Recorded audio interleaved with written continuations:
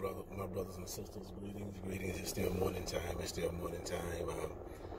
got my babies in the car with me. I'm feeding Abigail milk, and Emily's in the back as well, relaxing. I guess she wants to watch her program or something like that. And Mama's in the store, or in the store, for those down south that articulate or enunciate that word store. She in the store shopping for my southern folk. But I had a direct word that I wanted to release to you, and it's just a correction, something that we just need to pay attention to. That's what development is about. Development, the scripture says that I think stuff about he make you perfect. Perfect is to be developed, to be more mature, growing more, just progressing. And so in development and in progression, there's things that we do that we discover that we do is wrong. We discover that some of the things that we do that needs to be adjusted, to be corrected a little bit, and here a little bit, line upon line, precept upon precept. And one of the things that I want to talk about, just the basic Adamic nature of humanity, the Adamic nature, God bless you, baby, of mankind, in the sense of pointing the finger.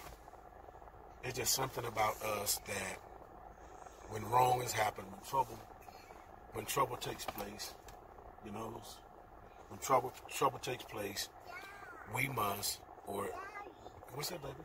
Hey. We some kind of way, we point the finger. Well, I wouldn't be in this state of mind. I wouldn't be at this certain place in my life if it wasn't for her, if it wasn't for him.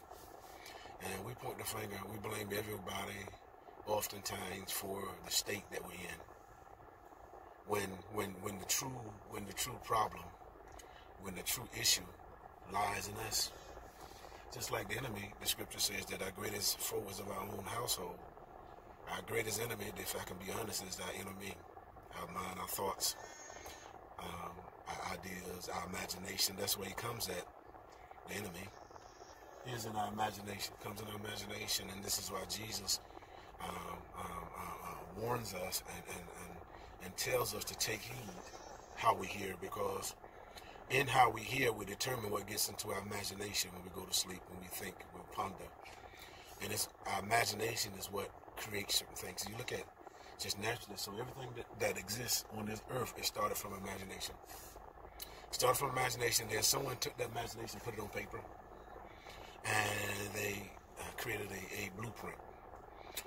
And so, in the book of First Mentions, when Adam and the woman sinned, disobeyed God, and ate from the forbidden tree of knowledge of good and evil, and then they hid themselves. And when God was looking for Adam, and once God found Adam, and once Adam spoke, Adam said, well, he said that he was hiding, he was naked.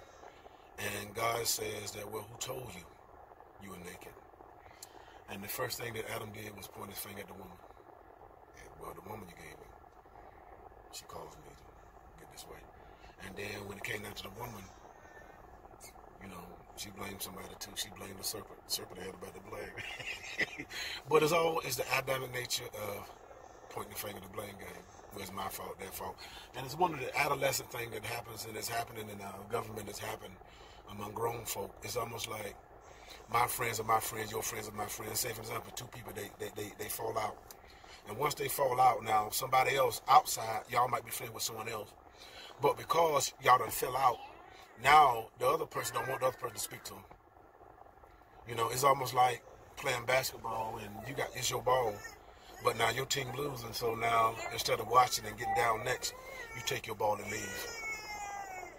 And so those are kind of the games and the kind of things that as humans, blame game, adolescents, we do. We throw a rock and hide our hand. We started, then we act like we ain't done nothing. That's the oldest game, the oldest trick in the world, to throw a rock and hide the hand. And so Those are my words.